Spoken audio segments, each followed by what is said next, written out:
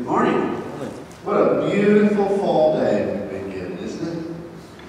I hope you all are enjoying this weather. Isn't it nice when your air conditioner nor your heater has to kick on because the weather's just right out there. Well, I hope that you have picked up one of our bulletins this morning and you open to the inside front cover because it gives you a full-page presentation of what our gospel meeting will be starting this coming Saturday night. Now you'll remember that we will not have the early service. This service will be canceled next week as we all meet together because of Restore.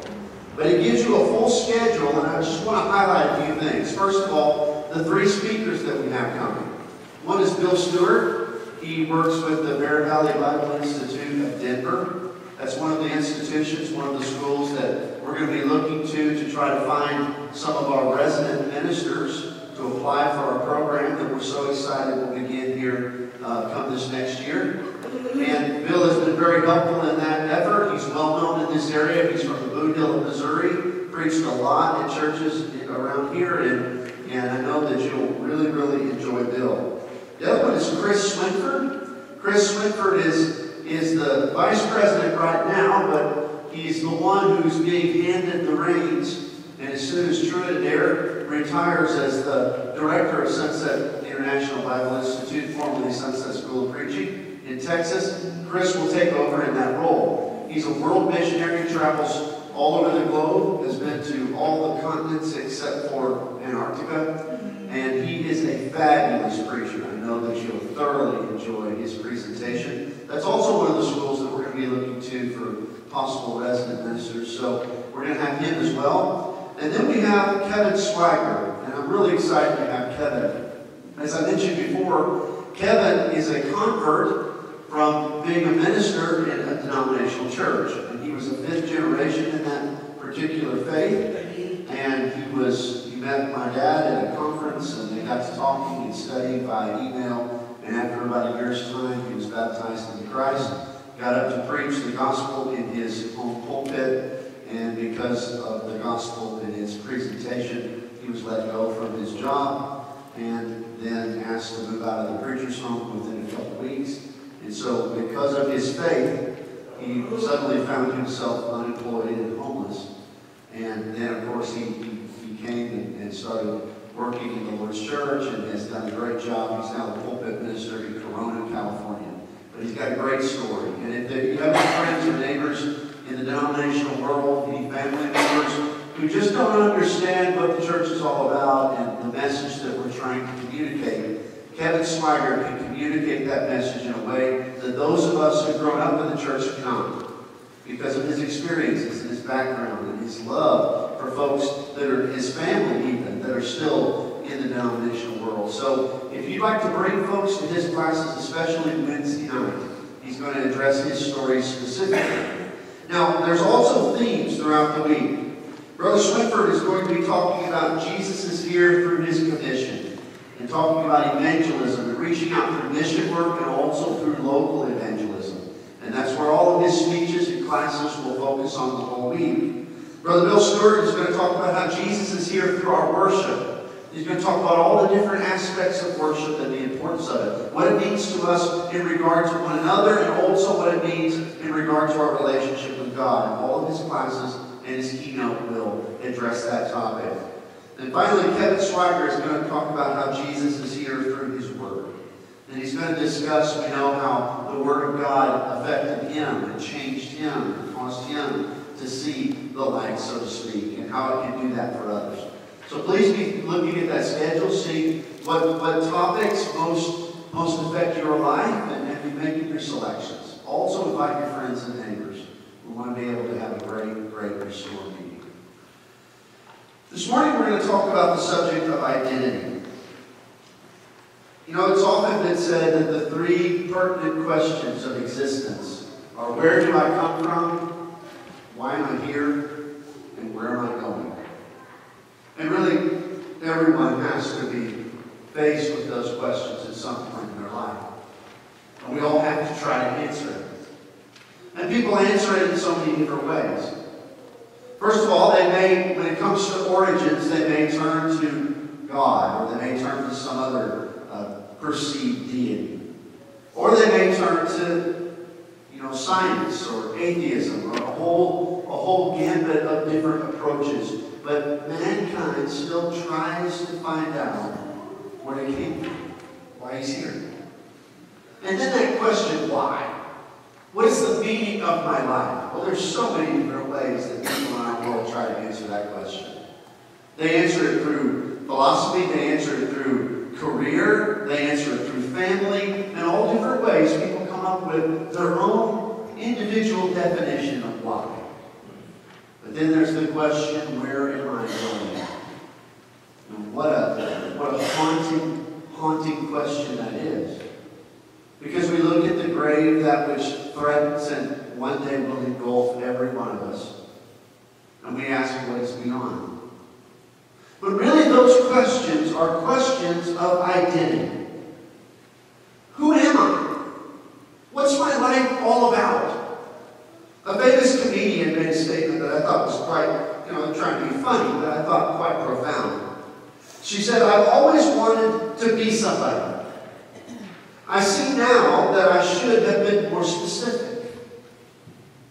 And that simply speaks to the idea that you look at our life and everybody is somebody, but what does that mean?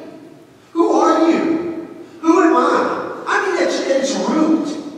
Not what do you do, not necessarily what are you good at, not necessarily who are you married to or who are your children, but I mean, who are you? At its core root, what is the answer to the question? You see, this question and its answer affect every aspect of our lives. Self-esteem can greatly affect our lives. And you see those folks who are successful. And what's interesting is some of the most successful people are not necessarily some of the smartest people. And they're not necessarily some of the most talented people. They simply have an idea and an understanding and a self-esteem that says that they are worth something.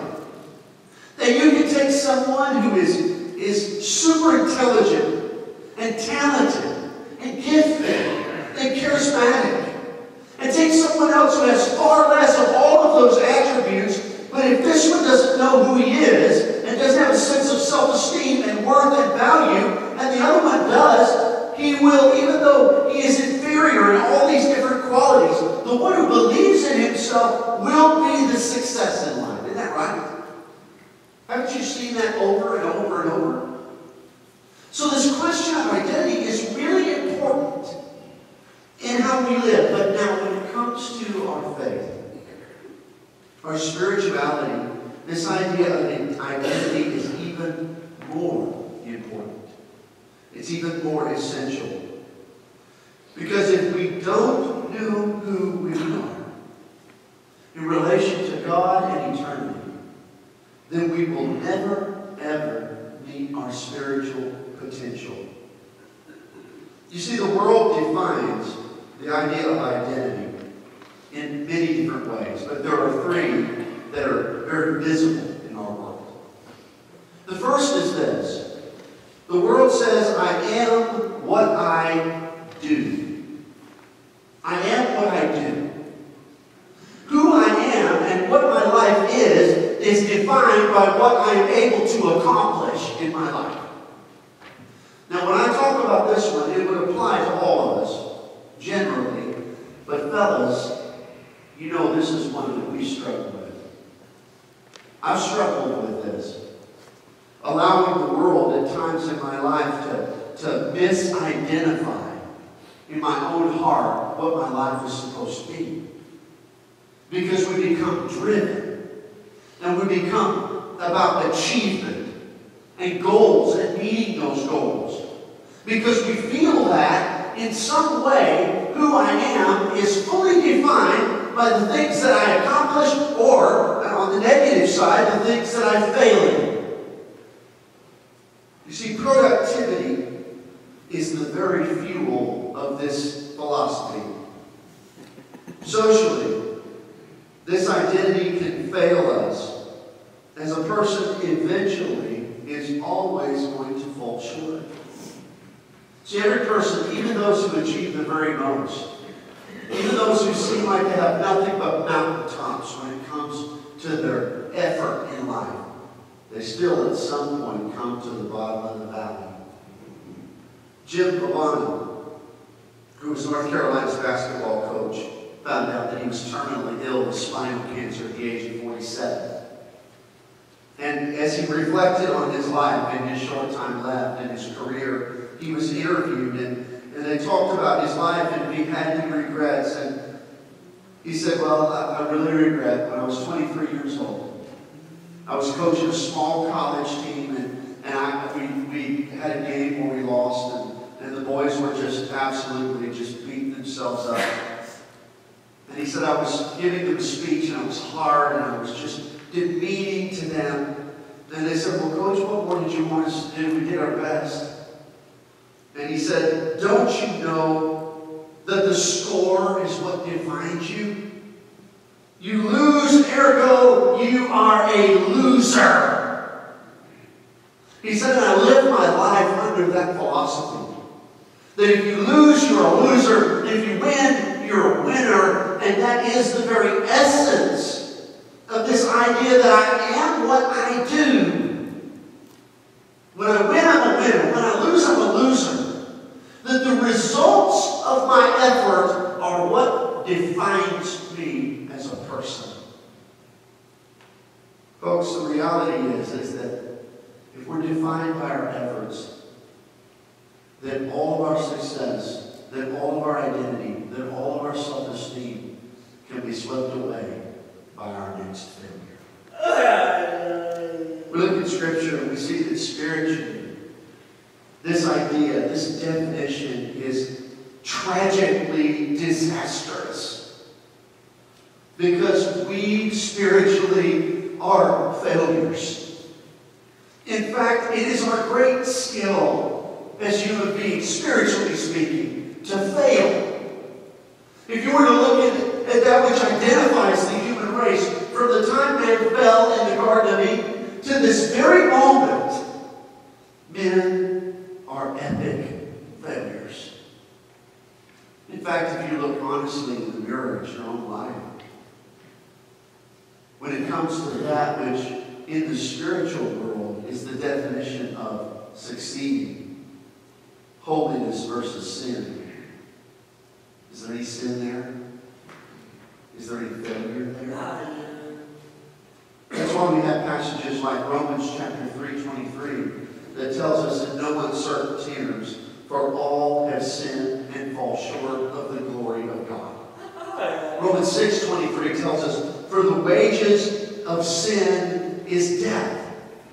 And the Apostle Paul himself in Romans chapter 7, starting in verse 11, the great apostle, the one that we look to as our spiritual counselor and guide, he would say of himself in verse 11, for sin taking opportunity through the commandment deceived me, and though it killed me, so the law is holy, and the commandment is holy, and the righteousness is good. Therefore, did that which is good become a cause of death for me? May it never be. For rather it was sin, in order that I might be shown to be sin by effecting my death through that which is good. That through the commandment, sin might become utterly sinful. You see, he's pointing out that this effort to be perfect spiritually is always going to fall short. He says, in fact, that standard preaches to me this message every day. The law stands so that we'll understand, so that we will have a conscious idea that we cannot be perfect. That the idea of success being tied to winning spiritually will always tear us apart. Then he concludes in that verse 14 where he says, well, we know that the law is spiritual, but I am of the flesh, sold into the bondage of sin. If we define our lives, both socially, but especially spiritually, by I am what I do, then the definition will be poor indeed.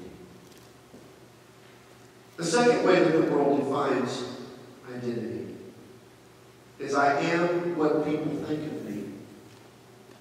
Now, if it were true that number one is particularly difficult, although it would apply to men and ladies alike, it's particularly difficult for men, I think we would agree that this one's particularly difficult for some of you ladies. And some of us men struggle with it also. But this idea of image. I am what people think of me. I am what they perceive. How much of this world is invested in having a self-esteem that's rooted in causing others to have a certain perception about the way we look, about the things we have, about how intelligent we are, about how important our job may be, about how perfect our children might be. There's so many ways in which we try to fulfill this world's definition of value and worth. See, the pressure of perceived identity is one of life's most stressful things. Because the reality is I can't control what you think of me. And you can't control what I think of you. All you can do is be who you are. And we can try to manipulate and give certain impressions, but at the end of the day, it is out of our hands. You know, the greatest example of this in Scripture to me, and this is a strange statement to make, but I almost feel sorry for them, is the Pharisees. They were the ultimate group who wanted others to think of them a certain way. In fact, in our text in Matthew chapter 23, 25 through 29, that starts off in verse 25, "Woe to you, scribes and Pharisees, hypocrites, for you clean the outside of the cup and of the dish, but inside you're full of robbery and self-indulgence." Now, I like that word robbery there, because in the Greek, it's from the word harpage. And that word is the same word used in 1 Thessalonians chapter 4, verse 17, where Jesus is talking about his return. And he says, those of us who are righteous will be caught up with him in the air. So it can be translated not only robbery, but that idea of being caught up or catching up. And when you think about people who are always worried about what others think of them, they are caught up in that. They're always trying to catch everyone's attention. Always trying to capture a certain image or idea or vision of who they are. And you talk about stressful. He'll go on and talk about the Pharisees. He says, you're whitewashed tombs. That on the outside you put on this great show, this great image, that you're this beautiful, beautiful structure, but inside you're nothing but a graveyard. You wash the outside of the cup, but the inside's filthy. And you'll talk in other places about how they'll go out and before men, they'll pray these elegant prayers for men to hear. They're not spiritual inside. It's all about what people think. And honestly, how easy is it for us to get caught up in that same idea, in that same definition of who we are? How very refreshing it is to know that we only have one that we have to please. There was a popular religious song put out a few years ago that had a line in it that I thought was so profound. It said, make peace with God and make peace with yourself. Because in the end, there's nobody else. If only we can listen to those words. Number 3. We see this one every day as well. The world defines identity by I am what I have. I am what I have. This is everywhere. The idea of wanting things, to possess things, that our image of what we have is somehow a marker of success and achievement This is the opposite of the biblical mandate of contentment. You see the scriptures. I was listening to the radio coming back from the airport yesterday, and I heard a preacher, and I always generally stop on preachers, and it doesn't take me long sometimes to turn it in, but this one was talking about that money is the root of all evil. That's not what the scripture said. It says the love of money is the root of all evil. Almost every one of the great heroes of the Old Testament was pretty wealthy by the standards of their day. But what made them a success was that those things, at the end of the day, didn't matter to them. They had a different way of identifying themselves. They didn't believe that they were what they had. They had that sense of self-esteem and worth from something else, which was their relationship with the Lord. The commandment in Scripture, whether we have everything the world has to offer or none of those things, is the idea of contentment. And this is the idea of greed and defining ourselves by what we have. Is the very opposite, the very antithesis of what it means to be content. We look over in Paul's words in Philippians 4. Philippians 4:11 through 13, and his words there are very powerful. Because he says, "Not that I speak from want, for I have learned to be content with whatever circumstances I am in. I know how to get along with humble means, and I know how to live in prosperity. In any and every circumstance, I have learned the secret of being filled and going hungry, of having abundance and suffering need, for I can do all things through Him who strengthens me." We often pull that last verse out of this context, but it is specifically talking about the ability to be content. That I can be content through Him who strengthens me. We need to be people who identify ourselves not by what we have. So if we're not identified by what we do, or by what people think of us, or by what we have, what should be our standard of identity? Whose we are. In Romans chapter 8, verses 14 through 17. Paul, in this great encouraging chapter, says, "For all who are being led by the Spirit of God are sons of God. For you have not received the spirit of slavery, leading to fear again, but you have received the spirit of adoption. And as sons we cry out, Abba, Father. The Spirit Himself bears witness with our spirit that we are children of God." You know, in the ancient feudal systems of Europe, there were different classes. There was the peasant class, there was the commoner class, and there was the noble class.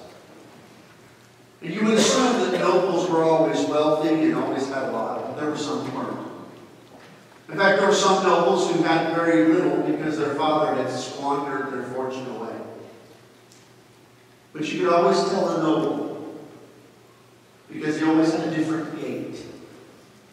He always walked a little bit straighter. He always had a sense of pride and dignity. And it wasn't because of anything that he had. And it wasn't because of what anybody thought of him. Because frankly, when you have nothing, people often don't think well of you at all. It wasn't necessarily what he had achieved. It was because of who he was born to be. That is who we are. Let me tell you, no matter what you think of me, I have value because He loves me. No matter what I do or what I don't do, I have worth because He thinks that I have worth.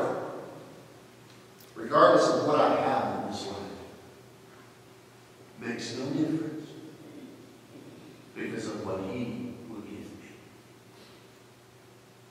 It's not about who we are, but whose we are. This morning, if you have been defining your life in the wrong way, if you've been allowing this world's definitions to determine your identity, make a change today. If you need to come to Christ and be baptized into His name, become a member